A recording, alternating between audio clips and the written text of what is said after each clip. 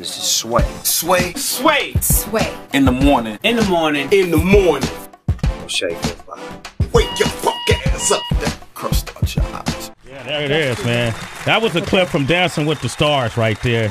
And one of my favorite main reasons for watching was I call you my friend now, Suzanne Summers. You know, for many years. For many years now, and we relived our history together. I know. I told you I grew up watching you, And what else did you say? It was bad. What else did I say? You remember what we said? It was about that poster, wasn't it? Yeah, well, let's go back into time and take a listen to it. Suzanne Summers just walked in. I'm Sway. Yes. Have a seat. Now, I grew up watching Three's Company. I'm so happy about that. Yeah, it's my favorite. It wasn't one of my favorites. I know. Chrissy in her little sloppy shorts. Yeah. Used to do a lot of bending over. I think that's how I got the title Queen of the Jiggle back then. Queen of the Jiggle. Yeah, right. Yeah, we used to call you Queen of the Jizz. One of my memorable moments. Was that not a milestone moment in your career? That right was there? a milestone. It is again. It is again. Hi there. Hey, I'm sorry. Her husband's right here. All right, just jokes, man. Yeah, but he's cool. Okay. He's all right? Yeah, but he carries. No. FYI. How was that Dancing with the Stars experience? Hard. Is it? It looks like Yeah. it's like Everybody a lot of work. keeps saying it's so hard. Oh, you know, I at a wedding, Uh-huh. I can do the salsa after a couple of tequilas. Yeah. Right. But Dancing with the Stars salsa Yeah. is you got to put your feet in the right place. There's no free form there. And you get stepped on and stomped on and yelled at and you know, why'd you do that? I don't know. Just I'm dyslexic and my feet don't go in the right place at the right time. But he was great. He really treated me great. Now, imagine being the best ballroom dancer in the world and you got to take someone like me and start from scratch every week and teach. Today we're going to learn the foxtrot. I don't even know what the foxtrot is. So I'm glad I did it. Yes, I'm glad I did it. Yeah, and I had things to promote also, you know, my new book, Toxic, and also that I'm opening in Vegas May 23rd at the Westgate for the next year. Okay. For the next year. Congratulations. Thank What are you going to do? you. Shut up. Nobody knows that I sing, but I sing like I like Nancy Wilson and I like Sarah Vaughan and I like Peggy Lee and I like a nightclub. So it's a 500-seat room called Suzanne's at the Westgate, and you come and see. That's my kind of music. That's your kind of music. That's Nice. sexy. Right. Set the mood, Sway. Set the mood. Suzanne Yeah. Summers is here. I'm waiting. Yeah, see, that kind of thing. I have a cool band like this, and you put your arm around your girl, and have a couple of drinks, and let me take care of you. I sound like a hooker, right? How much? How much? And I'm free. I'm a stupid hooker. You're a stupid hooker, right? A dumb whore? Come on, Suzanne. You just called Suzanne Summers a dumb whore. No, I didn't call her one. No, she was questioning. Oh, okay, Don't all be right. dumb. Don't Warning give it her. away. Don't give it away for Yeah, free, right. girl. Get All a couple of coins. Well, you know what I appreciate. Prostitution. Heather. No, She's iconic. I did that for 25 years. What? I worked Vegas. Oh, No, I wasn't a hooker. No, not a hooker. Vegas. Vegas. Okay. And I was Entertainer of the Year in '87 along with Frank Sinatra. Oh, Did you know that? I did not know this. And I was like at the tail end of the Sinatra era. And Sinatra used to have parties in his dressing room on closing night. And I was the new kid, and I'd be invited, and it'd be Sammy Davis and Rodney Dangerfield and George Carlin and Frank Sinatra. So one night Frank says to me, you know, kid, you got a good sound. And I said, thanks. He said, you're not breathing, no G, you're not breathing right. And I said, yeah. He said, you're singing like those singing teachers teach you. He said, from your diaphragm. I said, yeah. He said, you got to sing from your peep. I said, your peep? What's a peep? Right. Well, really low, like from down in your peep, right? Okay. And he said, you pull it up from your peep and you suck the air from your behind and you push it up through your diaphragm while you're singing. Even as I do it, I can feel everything. It's like I have so much more air, and I was able to go an octave higher and an octave lower as a result of my little Sinatra moment. So I used to go see him.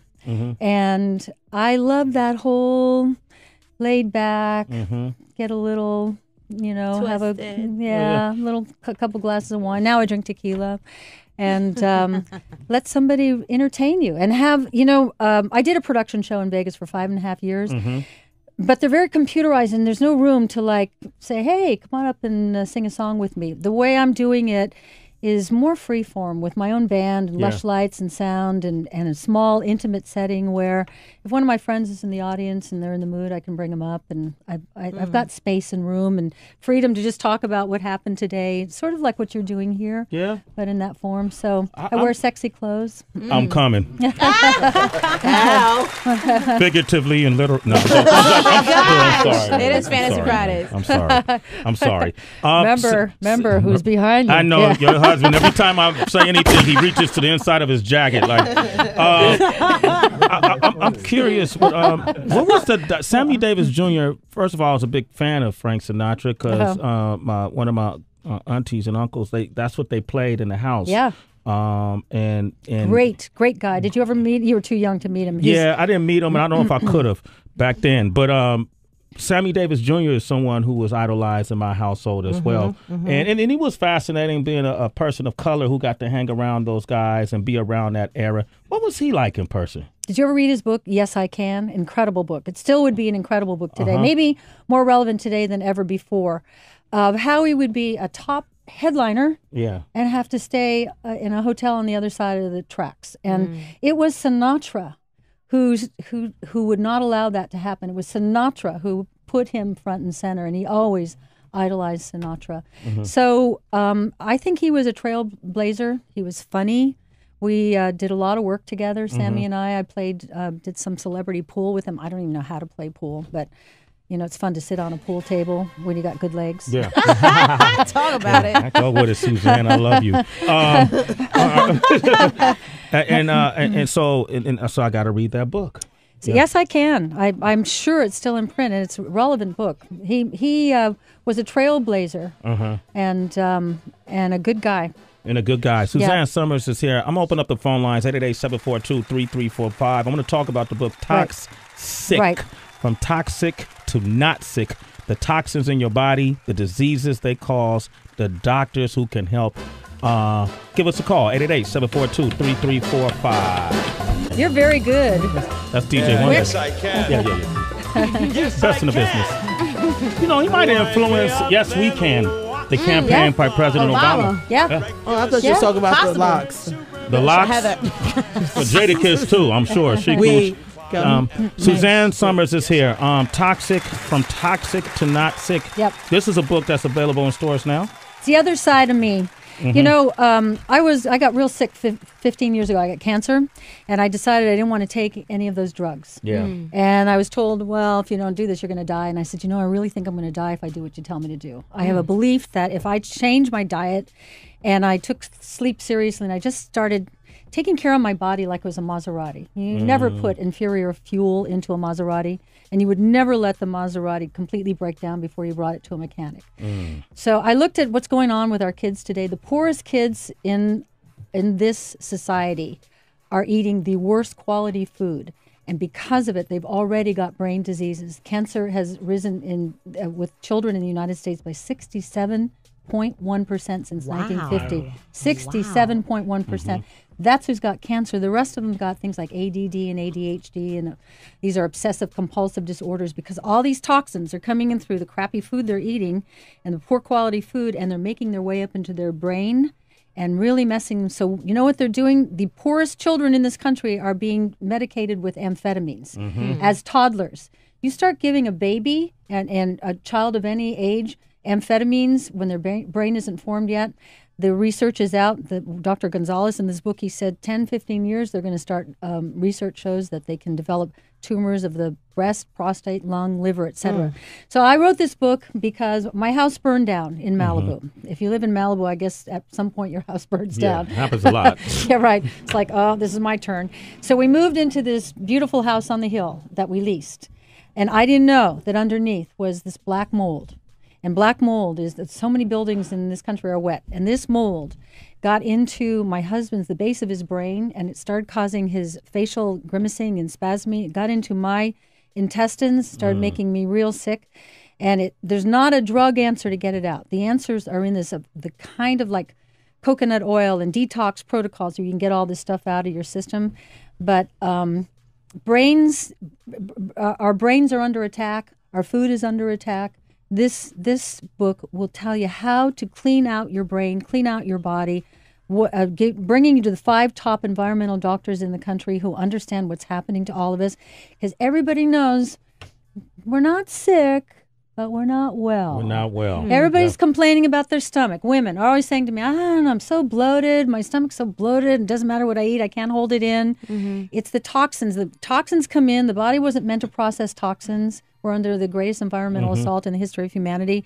So in the wisdom of the body to protect the precious organs, your brain, your pancreas, your kidneys, all that, it stores it in the fat. The more toxins you take in, the more fat you need to store it, and that's where the obesity problem's coming from. Yeah. So I will get you thin. I will get you healthy, and through these doctors in there. This is my 25th book. And it's the most important book that I've written. You know, Heather B. coughs every day. You do? Okay, Suzanne. It's dirty in here. Okay. Yes. Can you explain why that is? Inflammation, but also, look, you're getting hit here by electromagnetic fields and electromagnetic radiation, and that works. That disrupts heart rhythms, disrupts the brain, the neuronal rhythms in the brain. But there are things you can do. There's like a little medallion you can wear that will protect you from this. There's a little chip you can put in your cell phone, between your cell phone case and your iPhone.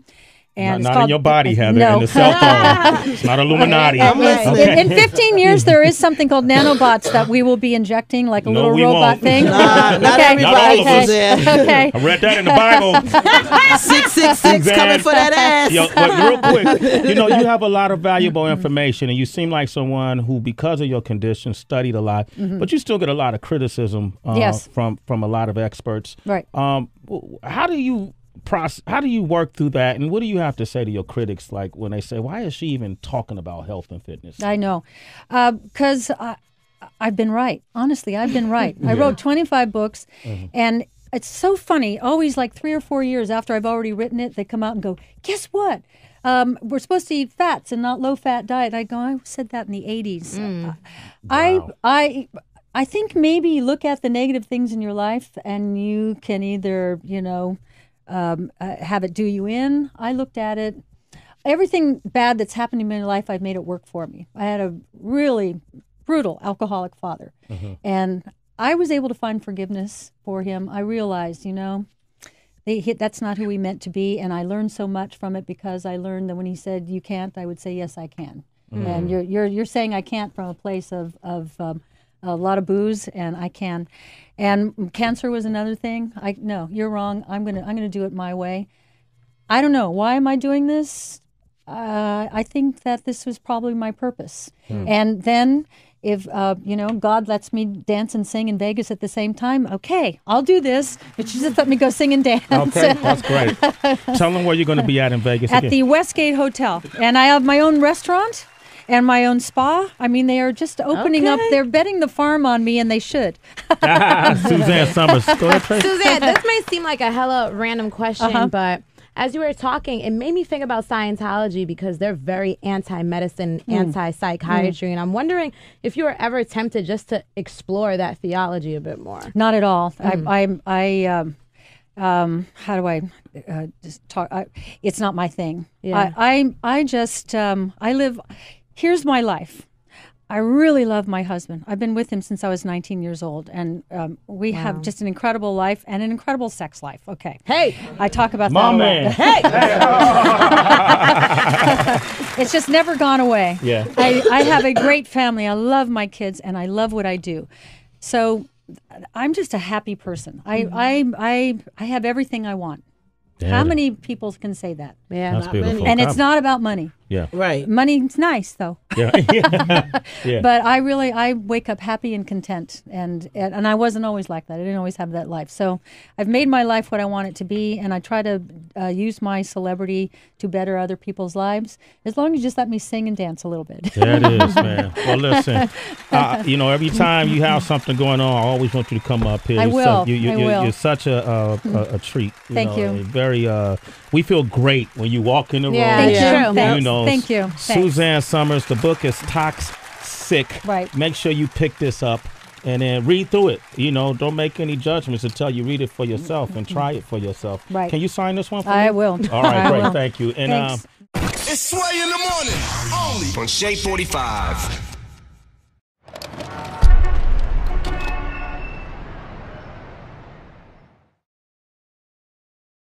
This is Sway. Sway Sway. in the morning. In the morning. In the morning. On Shea 45. Wake your punk ass up. That crust out your eyes. yeah, there it is, man. That was a clip from Dancing with the Stars right there. And one of my favorite main reasons for watching was I call you my friend now, Suzanne Yes. Summers. You know, For many years. For many years now, and we relived our history together. I know. I told you I grew up watching you, and And what else did you say? It was bad. What else did I say? You remember what we said? It was about that poster, wasn't it? Yeah, well, let's go back into time and take a listen to it. Suzanne Summers just walked in. I'm Sway. Yes, have a seat. Now, I grew up watching Three's Company. I'm so happy about that. Yeah, it's my favorite. It wasn't one of my I favorites. know. Chrissy in her little sloppy shorts. Yeah. Used to do a lot of bending over. I think that's how I got the title Queen of the Jiggle back Queen then. of the Jiggle. Yeah, right. Yeah, we used to call you Queen of the Jizz. One of my memorable moments. Was that not a milestone moment in your career? That right was there? a milestone. It is again. It is again. Hi there. Hey, I'm sorry. Her husband's right here. All right, just jokes, man. Yeah, but he's cool. Okay. He's Yeah. all right? Yeah, but he carries. No. How was that Dancing with the Stars experience? Hard. Is it? It looks like Yeah. it's like a lot of work. saying it's so hard. Oh, you know, I at a wedding, Uh-huh. I can do the salsa after a couple of tequilas. Yeah. Right. But Dancing with the Stars salsa Yeah. is you got to put your feet in the right place. There's no free form there. And you get stepped on and stomped on and yelled at and you know, why'd you do that? I don't know. Just I'm dyslexic and my feet don't go in the right place at the right time. But he was great. He really treated me great. Now, imagine being the best ballroom dancer in the world and you got to take someone like me and start from scratch every week and teach. Today we're going to learn the foxtrot. I don't even know what the foxtrot is. So I'm Is it glad I fun, did though? it. I mean, I yes, think I'm glad it's I fun. did it. Yeah, and okay. I had things to promote also, you know, my new book Toxic, and also that I'm opening in Vegas May 23rd at the Westgate for the next year. Okay. For the next year. Congratulations. Thank you. What are you going to do? Shut up. Nobody knows that I sing, but I sing like I like Nancy Wilson, and I like Sarah Vaughan, and I like Peggy Lee, and I like a nightclub. So it's a 500-seat room called Suzanne's at the Westgate, and you come and see. That's my kind of music. That's your kind of music, That's right? sexy. Right. Set Right. the mood, Sway. Right. Set the mood. Suzanne Yeah. Summers is here. I'm waiting. Yeah, see, that kind of thing. I have a cool band like this, and you put your arm around your girl, and have a couple of drinks, and let me take care of you. I sound like a hooker, right? How much? How much? And I'm free. I'm a stupid hooker. You're a stupid hooker, right? Dumb whore? Come on, Suzanne. You just called Suzanne Summers a dumb whore. No, I didn't call her one. No, she was questioning. Oh, Right. okay, Don't all be right. dumb. Don't give it her. away. Don't give it away for Yeah, free, right. girl. Get All a couple of coins. Yeah. Well, you know what I appreciate? Prostitution. No, She's iconic. I did that for 25 years. What? I worked Vegas. Oh, No, I wasn't a hooker. No, not a hooker. Vegas. Vegas, Okay. Vegas. And I was Entertainer of the Year in '87 along with Frank Sinatra. Oh, Did you know that? I did not know this. And I was like at the tail end of the Sinatra era. And Sinatra used to have parties in his dressing room on closing night. And I was the new kid, and I'd be invited, and it'd be Sammy Davis and Rodney Dangerfield and George Carlin and Frank Sinatra. So one night Frank says to me, you know, kid, you got a good sound. And I said, thanks. He said, you're not breathing, no G, you're not breathing right. And I said, yeah. He said, you're singing like those singing teachers teach you. He said, from your diaphragm. I said, yeah. He said, you got to sing from your peep. I said, your peep? What's a peep? Right. Well, really low, like from down in your peep, right? Okay. And he said, you pull it up from your peep and you suck the air from your behind and you push it up through your diaphragm while you're singing. even as I do it, I can feel everything. It's like I have so much more air, and I was able to go an octave higher and an octave lower as a result of my little Sinatra moment. So I used to go see him, and I loved that whole laid back, get a little, have a little couple glasses of wine. Now I drink tequila. And let somebody entertain you and have, I did a production show in Vegas for 5.5 years, but they're very computerized and there's no room to say, hey, come on up and sing a song with me. The way I'm doing it is more freeform with my own band and Lush Lights. This is a book that's available in stores now? It's the other side of me. I got real sick 15 years ago. I got cancer, and I decided I didn't want to take any of those drugs. Yeah. And I was told, well, if you don't do this, you're going to die. And I said, I really think I'm going to die if I do what you tell me to do. I have a belief that if I change my diet and I took sleep seriously and I just started taking care of my body like it was a Maserati. You never put inferior fuel into a Maserati, and you would never let the Maserati completely break down before you brought it to a mechanic.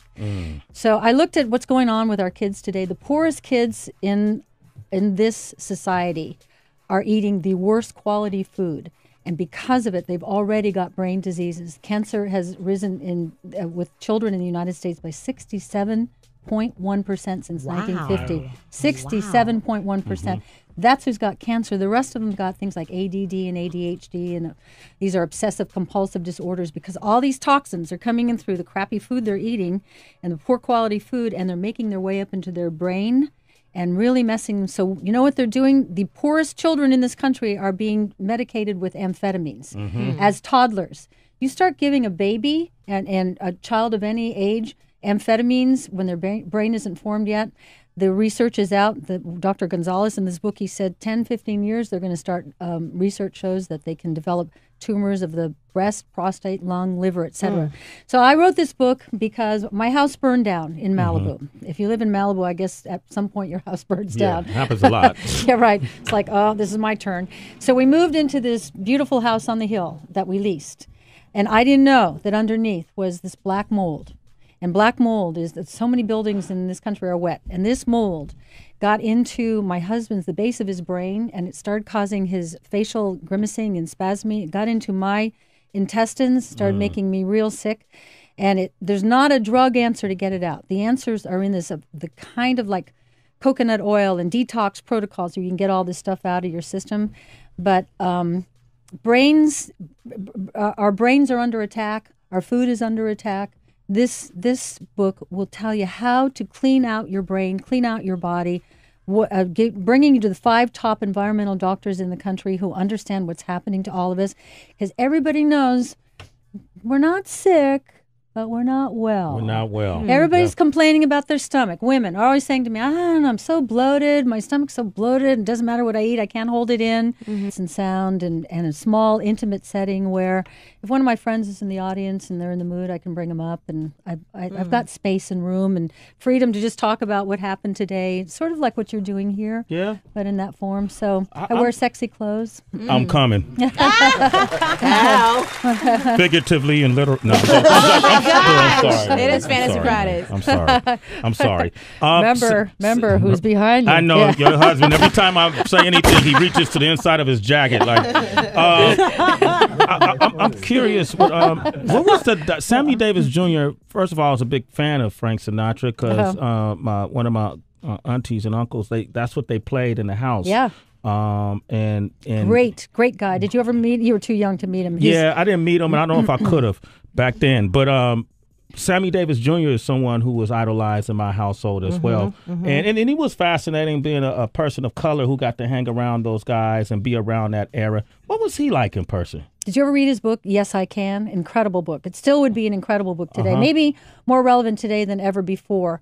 Of how he would be a top headliner and have to stay in a hotel on the other side of the tracks. And it was Sinatra who would not allow that to happen. It was Sinatra who put him front and center, and he always idolized Sinatra. So I think he was a trailblazer. He was funny. We did a lot of work together, Sammy and I. I did some celebrity pool with him. I don't even know how to play pool, but it's fun to sit on a pool table when you got good legs. Yeah. Talk about it. I go with it, Suzanne. I love you. So I got to read that book. So yes, I can. I'm sure it's still in print, and it's a relevant book. He was a trailblazer and a good guy.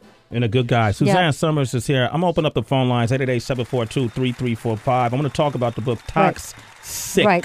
From toxic to not sick. The toxins in your body, the diseases they cause, the doctors who can help. Give us a call, 888-742-3345. You're very good. That's DJ Wonder. Yes, I can. Yeah. Best in the business. He might influence Yes We Can, the campaign by President Obama. Yeah. Oh, I thought you were talking about the locks. The locks?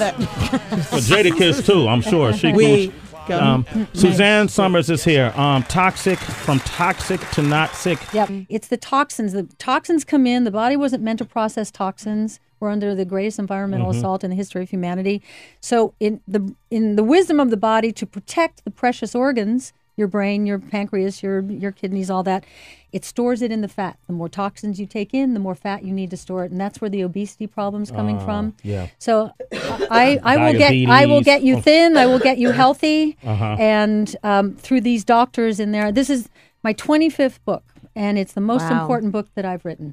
Heather B coughs every day. You do? Okay, Suzanne. It's dirty in here. Okay. Yes. Can you explain why that is? Inflammation, but also look, you're getting hit here by electromagnetic fields and electromagnetic radiation, and that works. That disrupts heart rhythms, disrupts the brain, the neuronal rhythms in the brain. But there are things you can do. There's like a little medallion you can wear that will protect you from this. There's a little chip you can put in your cell phone, between your cell phone case and your iPhone. And not in your body, Heather, in the cell phone. It's not Illuminati. In 15 years, there is something called nanobots that we will be injecting, like a little robot won't. thing. Not everybody, Not all of us. Okay. I read that in the Bible.